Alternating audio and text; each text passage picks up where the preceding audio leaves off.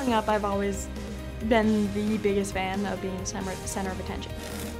I've always wanted to be a show-off. So my parents were like, well, skating is the best sport for you. I'm like, yeah, I can kind of figure that out. Going into Skate Canada, I looked at the sheet of competitors and I'm like, okay, I'm not gonna come last. And then I won, and I was like, watch this happen. I think it took me like 2 weeks to actually set in. I was like, well, I just won something.